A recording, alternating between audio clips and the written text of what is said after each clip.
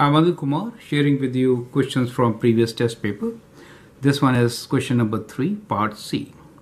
Express each of the following series in sigma notation. Use lower bound of 1 if not stated. The series is -2, +1, +4, plus and so on till +13.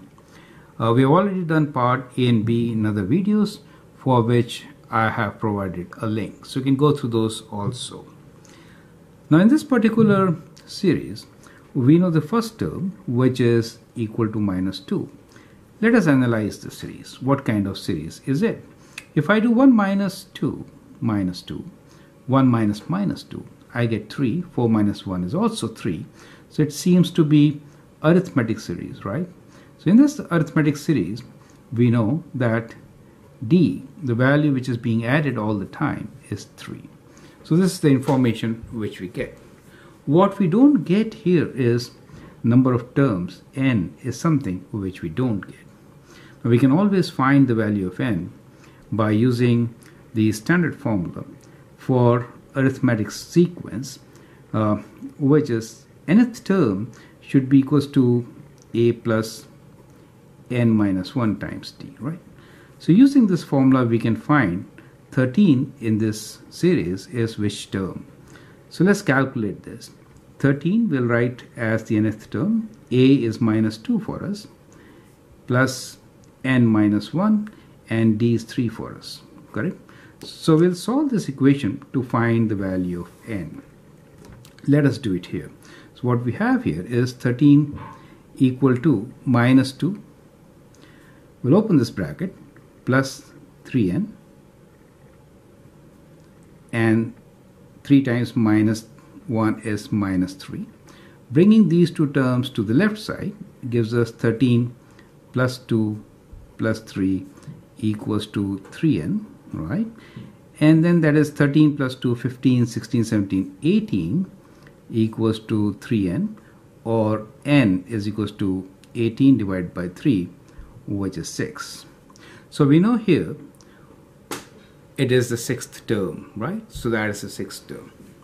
Well, some of you could have even added 3 extended till 13, right? So we could write this series as, let me write, -2 plus 1. We are adding 3, right? Plus 4, plus 7, plus 10, and plus 13. So you get your number.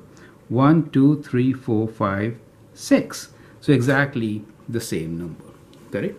So that is how you could get your series. Now the question is how to write sigma notation. So for sigma notation, we'll simplify the general term Tn. So I'm going to rewrite this term Tn with the values of A as -2 plus n minus 1 times, what are we adding? Number 3, right? So let's simplify this. So the general term is -2 plus 3n minus 3, or you could write this as 3n minus 5. So that is your general term. So this general term can be used to write the sigma notation, right? So let's rewrite the this series, which is -2 plus 1 plus 4 plus so on till 13 in the form of sigma notation. So it is equal to sigma. We are saying I should be starting from lower bound 1. We know total number of terms is 6, so 1 to 6. Okay, and now that is the general term. So we could write here, instead of n, we'll write I, since we're taking I as our variable here, right? So it'd be 3i minus 5. Do you see that? So that is how you can write this arithmetic series in terms of sigma notation. I hope that helps. I'm Anil Kumar. You can always share and subscribe my videos. Thank you and all the best.